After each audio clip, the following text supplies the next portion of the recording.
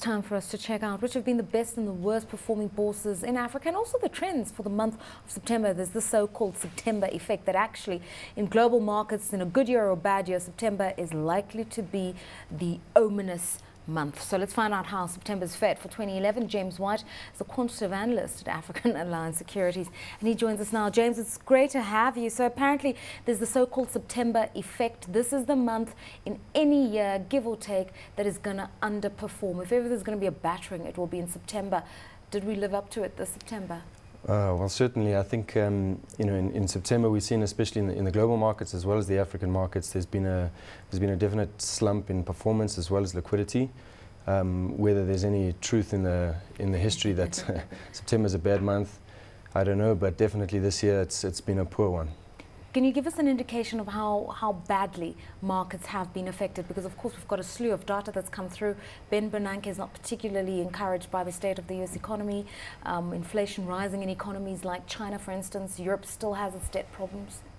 Yes, indeed. If you look at the world equity markets, the world index is down 8% in September.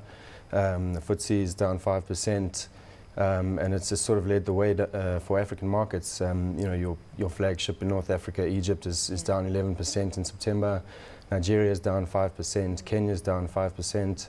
So it's been a bit of a battering across the board, and it's on the back of the global trend. Right.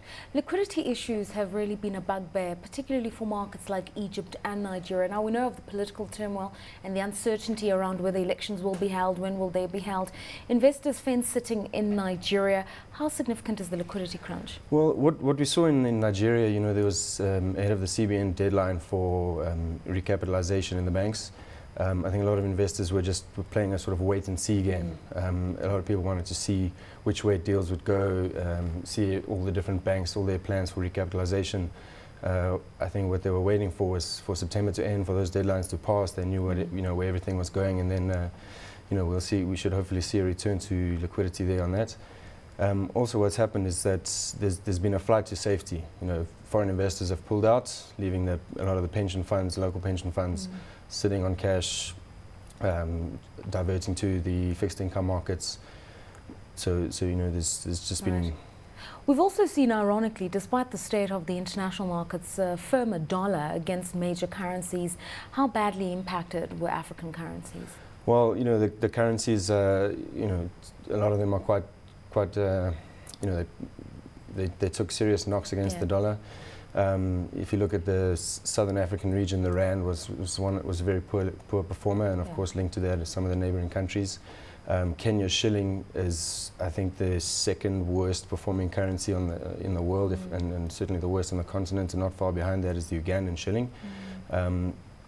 Egypt has held up relatively stable. Nigeria not great as well. We've seen last week the central bank stepping in to take measures to adjust the dollar. Dollar trades, or the value of dollar trades, is down 8.8% in terms of companies and how you quantify their values to the international investor. Has that made them skeptical? Has that made them think, there's no value in a market like Africa at the moment? I don't think investors have lost sight of the fact that there's value in Africa. I think they've just shifted to what they perceive as less risky assets for the moment. I think we'll definitely see a return to the markets by investors. You get two types of Africa investors. You get one that are looking specifically at Africa, and then you get your emerging markets investors. For the Africa-only investors, they almost don't have a choice. They have to come in and come out when they feel the timing is good and when the timing is right. Your EM players, they will leave now when things don't look so great. When they come back will be uncertain, if they even need to come back. And sector-wise, it seems to be a trend that the banking stocks are the ones dragging down most of the bourses in Africa. Do you concur with that view, and what needs to change in terms of risk aversion to financial services? Correct. That'll be twofold. I mean, for the most part, the banking sector makes up a large portion of a lot of these markets. So if people are selling the more liquid stocks, the bigger stocks, those will be your banks. So for a lot of investors, that's the first point of exit and the first point of entry. Value-wise, I think the banks, for African Alliance, we believe there's a lot of value in the banking sector. With price action, recent price action, the banks have come a long way down, which, you know, if nothing's gone fundamentally wrong with these businesses, there's plenty of value to be unlocked again. Obviously, we know that most African countries are commodities exporters, and in boom periods, we really see a cash injection.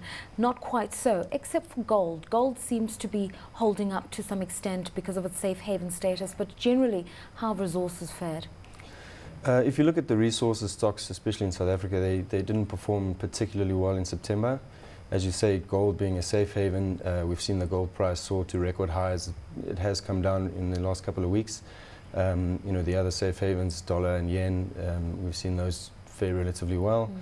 You know, people are generally looking just for to avoid risk at the moment. So wherever they feel that there's low risk, that's where they'll be, and gold seems to have been the place in the last month.